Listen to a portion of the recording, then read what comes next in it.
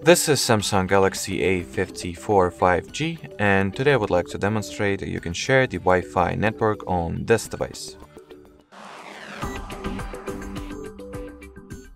So to start, launch the notification and control panel by swiping downwards from the right part of your status bar, then touch and hold at the Wi-Fi shortcut. Once at the Wi-Fi settings page, assuming that the network that you would like to share is the Wi-Fi network that you are currently connected to, you will need to tap at this gear icon in front of it, then tap at the QR code to your bottom left.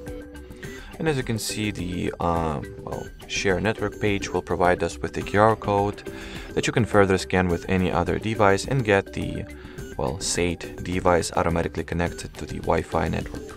Alrighty, so that will be it for this video. Thanks for watching and bye bye.